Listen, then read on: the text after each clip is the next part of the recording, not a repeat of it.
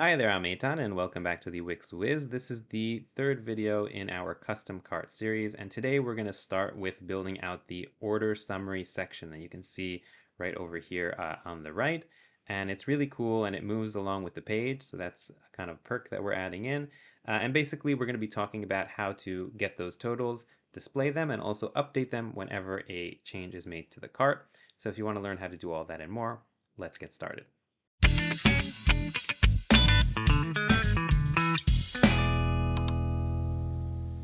Okay, so as I said, in this tutorial, we're going to be talking about this order summary area here that we have on the right.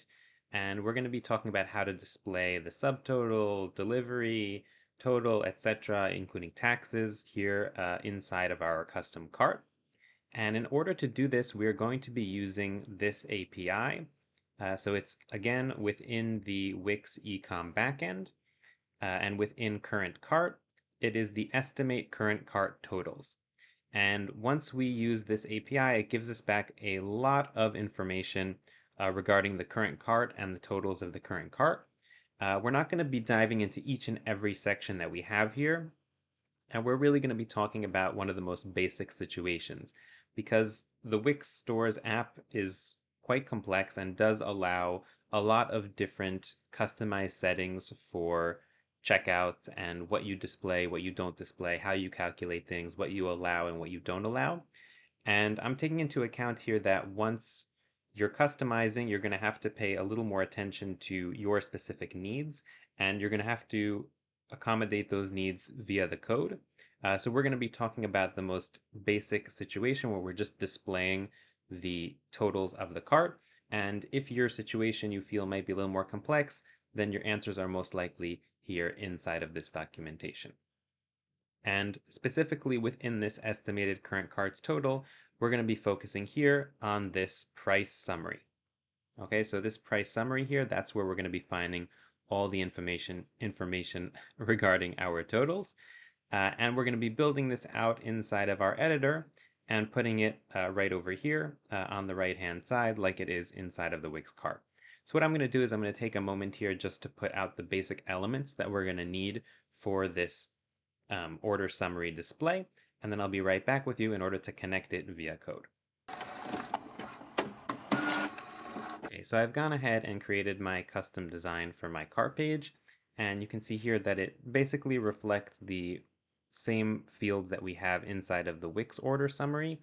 I just kind of rounded out the edges and I decided to move my checkout button here to the bottom. And I've also pinned it so that it kind of moves along with the user when they scroll up or down. I think that's a cool addition to this cart page. And what we're going to do now is we're going to first use the estimate current cart totals API inside of our backend.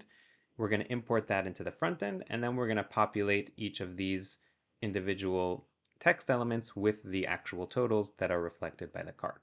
So first, I'm going to head over to our backend, and we're going to be implementing it here inside of this cart file that we already created for our other backend functions. So I'm just going to go and head into that file, and right over here on the bottom of all the functions, I'm going to go ahead and create a new function, and I'll export it so that we can use it on the front end, and it's going to be asynchronous function get cart totals. And inside this function, all we're going to be doing is using that API. So I'm going to say const cart totals equals to await current cart dot estimate current cart totals. It's a bit of a tongue twister there. And then I'm going to return those cart totals so that we can use them in the front end. Okay, that's all we need to do here in the back end. So let me zoom out. I'm going to grab this function and I'm going to import it here on the top of our front end along with all the other imports from that file. Okay, these are all from the backend cart file over here. And what I'm going to do is I'm going to create a completely new function. So let me go over here and I'll create it under our render cart function because its functionality is going to be similar to render cart and we're probably going to use it in our render cart function as well. So I'm going to add it here right under it. And this is going to be essentially a function that populates our cart totals. So before I head in and start writing the function, I'm just going to name our elements. So let me go over here and select this element right over here. And then I'm going to head down to our naming, and we can call this one subtotal. And then I'm just going to go on and name each one like that. So let me select delivery, and I'll call that, let me go over here, that'll be delivery. And then we'll select tax. Okay, I'll call this one tax. And then I will select total, and I will call it total. Okay, so that's just the naming, and I did it together so that you know what each element is. And now we can go ahead and start writing our function. So let me go ahead and zoom in here. And this is going to be an asynchronous function because we're getting the information from the backend. And let's call it populate cart totals. And the first thing we're going to do is get the cart totals. So we'll say const cart totals equals to await get cart totals. And if you'll recall, so within these cart totals, we have the price summary, and that's what we're going to be using to populate our our order summary, essentially. And within each one of these subfields, so for example, here we have subtotal, and we have amount, we have formatted amount, and we have formatted converted amount. So I'm not sure exactly what each one of these things are, and we'll see them in a moment, but I'm guessing that we're going to be using either the formatted amount or the formatted converted amount. And converted amount might be if they're using a tool to, for example, see the amount in a different currency, then that might be what plays here inside of the converted amount. So let's go back to the editor.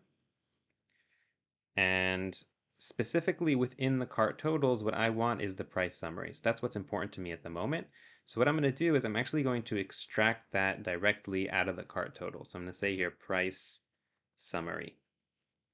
And then we just need to go into each of our elements. So we're going to have here our subtotal dot text, and we're going to have, let me copy this over. So we're going to have 4 of these. Whoops. And we're going to have our delivery, and we're going to have our tax, and we're going to have our total. Okay, so these are all the elements that we're trying to populate. So our subtotal is going to be equal to price summary dot subtotal dot, and we'll do formatted amount to start with. And I'll do the same thing for all the others. So it's going to be price summary. And here, instead of subtotal, we're going to have, let me just double check in the documentation. So we're going to have here, let's see. Okay, so here they called it shipping. Okay, shipping and tax and total. Okay, so we have that annoying situation where our front end and our back end terminology is not exactly the same, but we'll deal with it. So this is going to be shipping, and this is going to be tax, and this is going to be total. Awesome. And I'm just going to also add in a console log here. Console.log.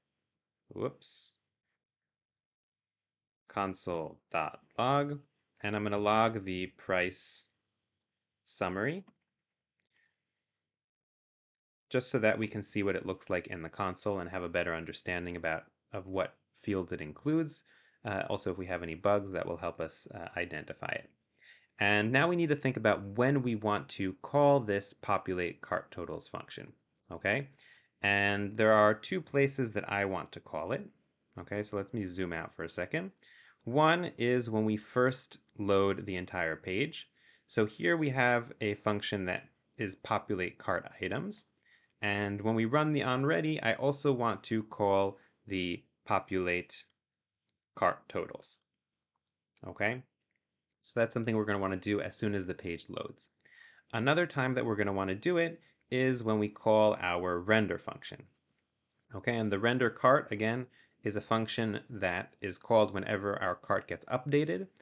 And this, well, the code we already have here is the code that updates our line items. So under it, I'm also just going to add the function that populate cart totals. Okay, so anytime there's any update to our cart, we'll know that we also want to re-render the cart totals. Okay, and now we're ready for some testing. So I'm going to go ahead and publish the site and head over to the live site and see if this was successful. Okay, so here I am on the live site, and initially it looks pretty good. Okay, so we have numbers being displayed here for each of our totals instead of some random element. So that's initially successful. Let's take a peek at our console logs here and see what the price summary object looks like. So let's, for example, go here into subtotal. And here, yeah, so I see that in this case, the formatted amount and converted amount is the same. So I'd have to do a little reading up on when the formatted converted amount is what we want to display. Um, yeah, so you'll be wanting to display one of these two. A little more research is warranted. But otherwise, it seems to be working. And I just want to double check that this works also when we make a change. So let's say, for example, I add another item here using, yeah, so you see here that we updated the line item, and you see here that also our totals are updated. And if I go into the shop and then I try and add, let's say, a new product, so let's add this to cart, and let's take a look at our custom cart page, and we can see that the new total is reflected over here. And if I was to go, let's say, into my site settings and set it up so that I collect tax for certain countries, then it should display here as well. And regarding delivery, the same. We still have some things that we need to add to this order summary. So one thing that we didn't include here that is included inside of the API is the additional fees. So this is the new SPI that Wix has that you can add additional fees. So let's say if you're implementing the SPI on your website, then you're going to want to also add these additional fees to be displayed in your cart. If you're not using the SPI, then you don't necessarily need it. So it's kind of like an add-on, and that's what I was trying to say in the beginning of the tutorial, that you can be a little more calculated about what you need to implement from this based on your specific business needs. That's part of the perks of customizing. Two more things that we're going to talk about in the next episode regarding the cart totals. So one thing that's missing here is the drop down where you can go ahead and change the country. So if we take a look here, and if I click here Tokyo, Japan, then I have the option to change the country and then get a pre-calculated delivery based on that information. So that's something that we're going to add in the next episode. And another thing we're going to do is talk about how to enter a promo code. And then we'll also want to display information about the discount and the promo code that was added here inside of the order summary. So if you enjoyed this tutorial then and you want to see all those things for the next episode, then I highly recommend subscribing to the channel. And just don't forget to give a thumbs up. And if you have any questions or anything you'd like to see in this custom cart series, then please leave that in the comments below, and I will see you next time.